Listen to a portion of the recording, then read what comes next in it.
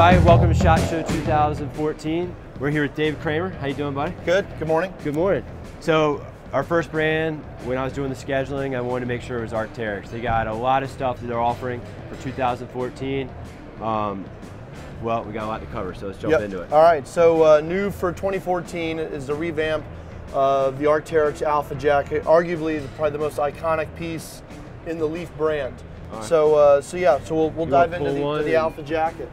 So the primary thing, you know, when you're talking Arc'teryx jackets, when we come through and we update and revamp the collection, we're typically looking at performance for breathability and comfort, and then always looking to make things lighter.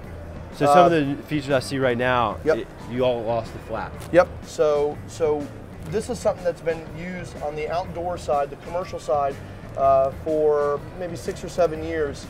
It's a Vislon zip that has the coating, the secret sauce to make it watertight. So in the teeth. In the teeth and in the binder. And so instead of having a front placket, we actually reduce weight, take the placket off with the Velcro, and we add in another zipper. We try and look at wherever we can reduce seams, because wherever you put a seam, you have to put tape.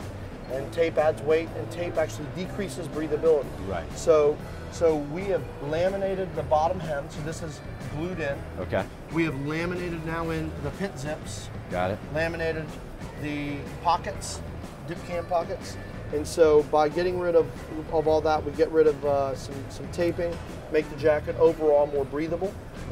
The jacket, for the people that already own them, you'll also notice that the draw cords at the bottom hem have been re-engineered. So they go up. Yeah, they used to be in the pockets. Right. People, a lot of times you'd see them kind of like, am I going to break this thing?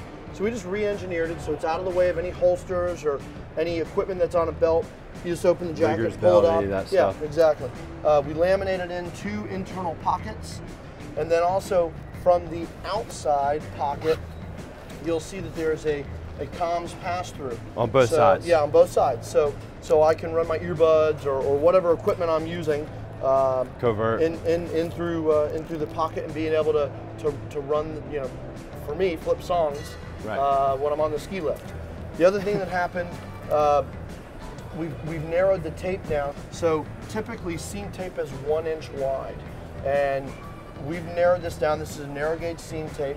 So and y'all are the only ones in the industry doing this, right? In this hall, yes. Yeah. So the hood on this jacket that you're playing with, you'll instantly feel when you put it on, it is less bulky than the current Gen 1 collar Alpha. when it's stuffed. Yep. So this material the hood is the same material as on the Alpha LT. So lighter weight. It's a lighter weight. It's more packable. So biggest stories is lighter weight, more packable. And then overall, it is a more breathable garment. And then the feature sets with the comms pass-through and the retooling of the bottom hem really it's a pretty nice upgrade from the Gen 1 to Gen 2. Enough reason in here. If you've already got one that's 4 or 5 years old, you might consider buying a new one.